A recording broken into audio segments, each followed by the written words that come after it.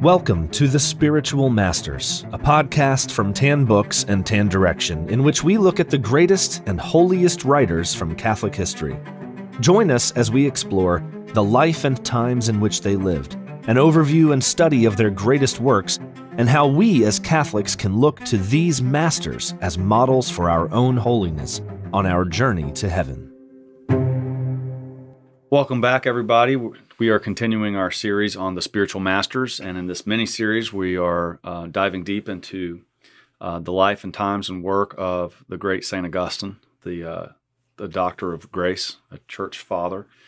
And he's a saint who I've really come to love and admire the more I've got to know him, and we're accompanied by my good friend, Dr. Paul Thigpen. So thank you for being back with us today, Paul. Great to be here, Conor. Thank you. We've learned a lot over the last numerous episodes about, we've covered his life and times. We've covered the Confessions, of course. We touched on the City of God. And last time we dove pretty deep into the three major heresies that he contended with in his life. So that was a lot of fun. This episode, we're going to focus on really St. Augustine's love and appreciation for Holy Scripture. And I find this particularly interesting. That the main document, the main work that we're covering is entitled On Christian Doctrine. And I kind of feel like maybe it's a misnomer because essentially this book is his explanation on how to properly read and interpret Scripture. And I find this particularly interesting, Paul, because Augustine was such a philosopher. He was such a classically trained rhetorician. He was a man of the world. And we mentioned this at the end of the Confessions. He finishes it with the three last chapters or books of the Confessions was on Genesis. And I mentioned that I felt that was a foreshadowing of how the remainder of his life was largely going to be his exploration of the wisdom embedded in Scripture. And so whenever he wasn't busy fighting a heresy or doing his canonical duties as a bishop, he was doing commentary on Scripture. And so while we're going to talk about his sermons later, which are largely scriptural based, he did take time in 397 and then a little bit more in the year 426. And eventually we ended up with On Christian Doctrine, which is 4 parts or 4 books put together to explain how he, really dove deep into Scripture.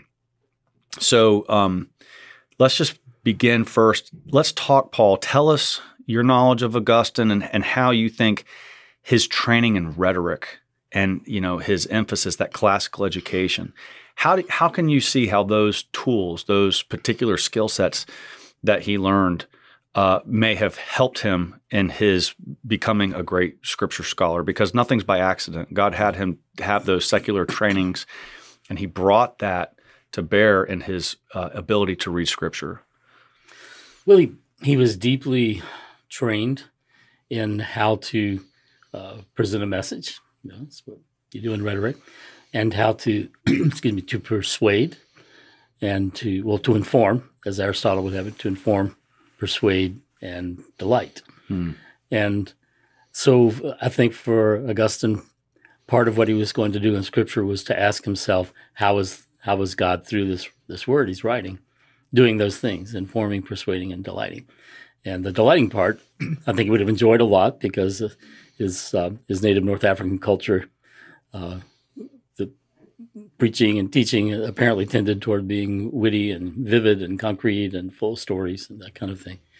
So I think what's important to realize is that the classical background he had at the beginning made it harder for him to appreciate Scripture. Yes. And he says that in the Confessions, that he's used to reading philosophical treatises, and instead he gets the story about Abraham almost killing his son, and Adam and Eve with the fig leaves and that kind of thing. And it was because of St. Ambrose largely that he begins to see how you approach the Scripture, and it's not the way you would approach Plato or Aristotle or someone like that. Yes. And so both he's been trained in how to communicate Now he's asking himself, okay, how is God communicating to us through his word? This is his words, the words of God. And he begins to understand it through, he talks a lot about signs, that perhaps if we were unfallen, God might have communicated it a different way. But now that we are fallen, then there's certain kind of accommodations, you might say, that God has to make to our fallenness in order to communicate. Yeah. As you would to a child, for instance, or to someone who's kind of a slow learner, you would say. So you tell stories. So you use, you make analogies and you connect different points. You speak in symbols sometimes, but as the general word he uses is signs. You speak in signs. And so God speaks to us in signs, and that becomes the key to him, for him, to reading and interpreting and also preaching the scripture. In the prologue of On Christian Doctrine, St. Augustine says that the Christian teacher kind of has three tasks, and you are a great teacher of the faith. You have taught in the classroom, through writing, through RCA classes, just every imaginable way. And he says the task of the Christian teacher, and this is in the context of how to read and interpret Scripture. He says they have to first discover truth in Scripture. Second, they teach the truth in Scripture. And third, they defend the truth in Scripture. And that's the proper progression. Again, you can see this very logical thing, but a beautiful articulation of it. So first, you discover it. Second, you teach it. And then when necessary, you have to know how to defend it. I'm sure you've experienced all three of those in your own life. But I want to emphasize one other point he makes in his prologue. In order to do those three things properly, to do any of those, especially all three of them, he emphasizes humility. And he does that because even in his day, and we're in 400 something, in his own day, prideful people were already concluding that they didn't need authority to interpret the Scripture for them. They were able to read Scripture on their own and get all the message from God that they needed. A little bit of sola scriptura, in a way. And you're a convert, so you certainly come from our Protestant brethren in that understanding. But this issue of teaching authority in relation to Scripture was present all the way back in Augustine's day. Comments on that? Well, and this larger issue of authority, he talks about it in the Confessions. I would talk about it, in that light in RCA sometime, where folks will say, well, shouldn't you just be able to reason things out by yourself, or you have your own experience? Isn't it a lesser kind of knowledge to accept something on the word of someone else, which is what you do with authority?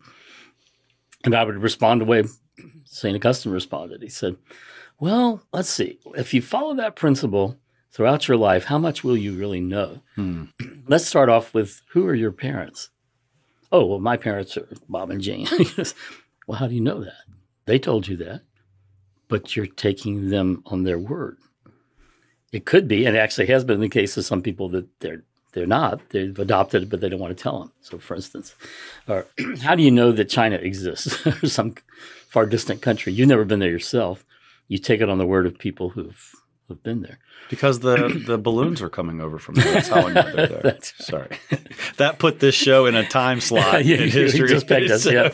If they're listening to this 5 years from now, they might not have any idea what I'm talking about. But anyway, and it's true. I used to have my students in my intro religion courses talk about, okay, here's a list of things to know, or that you could know, and I want you to tell me, beside each one, put an R if you know it by reason, E if you know it by experience, A if you know it by authority. Wow. And what a great exercise. And I would even do things like the temperature outside. And they'd say, okay, I look at the thermometer, blah, blah, blah. So experience, no, you're trusting what temperature it is on the authority of the person who made that they actually did it correct and that they're telling you that. If you really take it to the extreme, and he makes this point, you'd hardly know anything if you wouldn't accept anything except what you experienced or what you could figure out by reason. Yeah. And so with Scripture, that's so important then, that we need the authority of the church to understand. That's wonderful. And, he talks about in this prologue on Christian Doctrine that God made us with other men. We're communal by nature, just like the Trinity is. We have to rely on other people. That's only reasonable. So I think he's addressing people who think I can just take my reason to Scripture. And he's saying, on the contrary, reason makes you take other people as authority, not, so that's the rational thing to do, because we learn from others in every aspect of our life, whether China exists, just like you're saying. So well, he even said, the reason I came to the Scripture was because of the church. And the reason I came to the church was that reason led me to the place of accepting the church's authority. And so it's reason started him off, getting to the place where, yes, I accept the church's teaching. It makes sense of so much anyway, and so many other things. And now that I have the authority, then that helps me to get the further understanding. So it's faith-seeking understanding, but even to get to the faith, there's kind of a way in which knowledge helps you. I'll tell people, they say, you accept what the church says, that's blind faith. And say, no, actually, I was an atheist. It was reason that got me to the place of even believing in Christ. And then it was further reason that led me up to the gates of the Catholic Church. So the fact that I have faith in what the church teaches me authoritatively, it's not blind. I've been a whole lifelong journey that got me to that place. And he was saying, I think it's the same thing. Yeah, it's beautiful. Yeah. Just kind of marching through the book a little bit. I just want to mention, this is interesting. In book 1, after the prologue, in book 1, he has this interesting little thing. He talks about use versus enjoyment. And he talks about how there's a lot of things for our use, for the use of our salvation, even other people. And this is not meant that they're not ends in themselves. It's not really a conversation about that.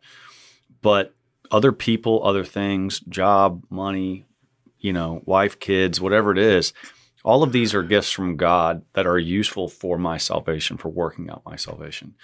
But for God, we should have pure enjoyment in him. God is not useful for anything else. Yeah. Even my wife she is useful for helping me get to heaven. And having children. But I mean, she did that a lot. She was very helpful with that. But God is not useful for anything. He's the end. He's just the end. And so he talks about how you just place perfect enjoyment in him. And it's an interesting thing. Again, it's book 1 of this entire work on Scripture. So he's, I think, I'm kind of stuck on this idea we've been talking about a lot. I think he's seeing his Scripture studies as the apex. It's like it's the complete part of his studying. He reaches final enjoyment in learning about the Lord in Scripture, not in all the other stuff. He makes me want to go back and read Scripture as opposed to everything else about Scripture. You know what I mean? Yeah. So, but moving on. Well, I'm sorry. Go ahead. Well, any comments on that? Yeah, beautifully. That when you say joy, that's very important to me. His notion of joy, because in reading Augustine, that led to the first book I wrote for adults. Was called The Reason for Joy, and the thesis of the book, the argument basically was, if you go looking, first of all, joy is different from happiness. But if you go looking for joy, you won't find it. You have to go looking for the one who is joy to know. And he would talk about what you might call the order of delight, or the order of joy. That first you have to perceive the good, and then you know the good. This is Platonic. Know the good. And then you love the good for what it is. And then in loving the good, you have joy. You have delight. And you see that in the Confessions. He's searching for it. And finally he starts to see. And then in seeing, he knows more about God. And then in knowing God, he learns to love God passionately. And in loving God, there's delight in this life. There's joy. And you see it all through the Confessions, but you see it in other places like this too. Yeah, that's beautiful. Book 2, just kind of marching through, he addresses here, after he's talked about delight and enjoyment and loving God just for himself, we get to book 2 and he says, Scriptures are obscure. And he's used to reading very logical text, and everything, but they are obscure. And he says he thinks that they're obscure because we're fallen. And so God had to provide us with kind of obscure text to kind of incite us to continue to dig and to understand. And he says here that memory is critical, as we have to internalize Scripture. But let's talk about that. Why do you think the Lord could have written a much more clean and simple book for us? He definitely could have. Likewise, Paul, Christ could have given the apostles a very straight A plus B equals C kind of catechism, and he did not. He spoke in parables. So there's a consistency here. Again, God using signs in Scripture, Jesus using signs in the New Testament in his life. Talk to us about that. Why does God do that to his children? Well, I think, several reasons. One, because it's who we are. We're incarnate beings. We have embodied beings, and so much of how we think and stuff is in stories and analogies and visual imagery and that kind of thing. So it's part of his accommodation to us in that way. But also because parables of those things are what we call multivalent. They have several levels of meaning. And the church has long taught this, that in the Scripture, you've got several different layers of meaning, or at least possible meaning, even in the same text. And so it's a very rich, textured way of conveying more than one truth at a time. That it means you have to dive into it. But the other thing, and Augustine was really clear about this, was in the matter of humility. And he said that, I think he was the one who said the Scriptures, in some ways, is so shallow, not shallow in a bad way, but the water's low enough that even little creatures can go and bathe. But it's also deep enough that an elephant can drown. So something like that. Yeah, and that sounds like him. And he says that it teaches us humility. He said, why are there really obscure passages that maybe none of us have ever even figured out for sure? And he says to teach us humility, that there are things, mysteries about God that we cannot figure out. And the proper lesson from that is not, what does this text mean? But the proper lesson is, I don't know it all. Mm-hmm. On that note, Paul, in Book 2, he gives us 7 steps to wisdom in interpreting Scripture. He lists them out. And I'm just going to mention a few of them here. He says fear of God. You have to have fear of God to find the wisdom in Scripture. So that means those arrogant academics, are going to hit a wall. They're going to hit a wall and not see it. He says purity of heart. You have to have purity of heart to really be able to see what is God's message in the Scripture. He says you have to have holiness and faith. So all of these things lead to wisdom.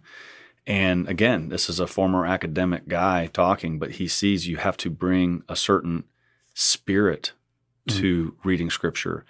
You've counseled countless people. You're a man who has fear of God. You're a man of purity of heart. Talk to us about how a person's own personal spiritual situation affects how they read Scripture. Oh, goodness, in so many ways. So we mentioned humility. That's the first thing it does. You don't come in thinking, number one, you know it all already. Number two, that you're even going to be able to figure it all out. Number three, that your way is the only way, and so everybody else has to understand it completely the way you do. Second, love.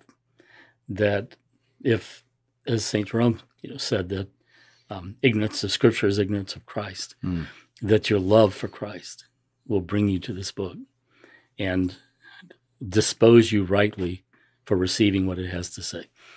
If you don't love God and you're reading the book and you get to a passage that says, don't do X, and you like to do X, how are you going to respond? Nah, you're just trying to put that on. I'll skip over that and go to the next page. But if you love him, then that disposition sets you up to say, yes, Lord. Yes, Lord. And then, so love, humility, patience. We have to have the virtue of patience because so many passages are not clear right away. We have to have faith because there'll be things that are hard to believe. And contrary to maybe what our experience tells us. But faith allows us to say, yes, Lord, I believe, help my unbelief. Yes. Purity of heart that he mentioned is so beautiful. The notion of purity in the New Testament, we tend to think right away of sexual purity. It's just chastity. But the word pure in the Greek there is pure in the sense of unadulterated, only one thing.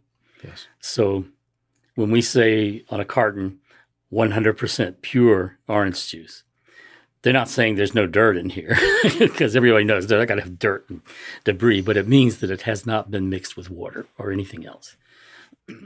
So purity of heart, then, blessed are those who are pure in heart, for they will see God. Purity of heart is that you desire one thing. Your heart is your will. Purity of heart is to desire one thing, a Protestant theologian once said, Kikugo. And if you're pure of heart and coming to it, then you will see God in the Scripture. Because, in part, if you're focused on God, and that's the one thing you want, then all the other things that might be distractions will fade away. So you really focus on something, your peripheral vision kind of fades out because that's what you want. Yeah, that's awesome. And I've been studying that notion of the purity of heart. I give talks on the Beatitudes. I just gave one at Legatus in Philadelphia the other day, and we talked specifically about that purity of heart. And it's not chastity; it's something so much more than that. And even our notion of our word for adultery comes from like you're contaminating a marriage with adultery because you've introduced another substance. So it's kind of a fascinating idea. But here's a man of the flesh, Augustine, who is seeing if he really wants to understand Scripture, he has to, embody these different traits. And I just think it's beautiful. And just to continue on, shortly after that in Book 3, he says almost exactly what you just said and talking about if you really search the Scripture in love, okay, you're going to gain so much more from it than any historical or literary accuracy you can get. I was having dinner one time with a small group of people and Dr. Scott Hahn. And since then, we've kind of become friendly and we talk every now and then. And we've done some work together in our publishing companies.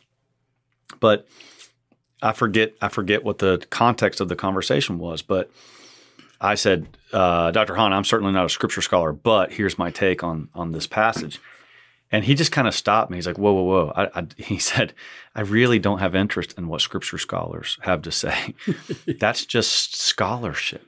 I care what real people have to say about Scripture. He says, people always apologize for not being a Scripture scholar. And he's like, but that's not what scholarship is. A totally different thing. I want to know what Scripture means to you in your life.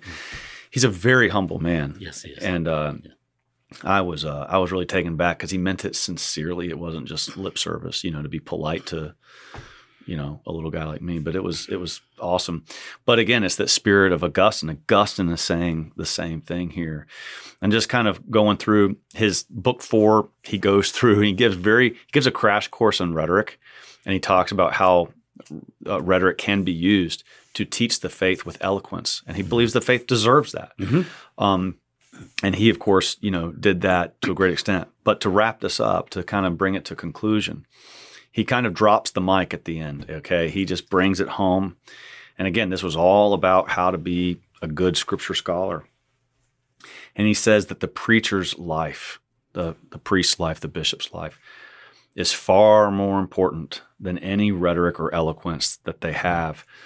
And I think, again, this is in the context of On Christian Doctrine on how to read Scripture, how to teach Scripture, how to defend Scripture. And he's saying it's really your life that does that, not your studies, not your eloquence. And he brings it, the very last thing he talks about, he ends everything with yet again on that humility. If you humbly approach Scripture and you humbly teach it, then you're going to make a whole lot more headway than all those academics. But I just love that last point of if you want to teach your flock Scripture, you actually do it by your example versus your eloquence. And this is like the most eloquent man to ever walk the earth. So again, what Augustine is saying about Scripture, how to read it, how to teach it, how to defend it, it's showing us his interior life and what he's trying to do. Any last thoughts on that? I've heard it said before that watch what you are and what you do, because you may be the only Bible some people ever read. Oh, yeah, you just nailed it. Yeah, that's it.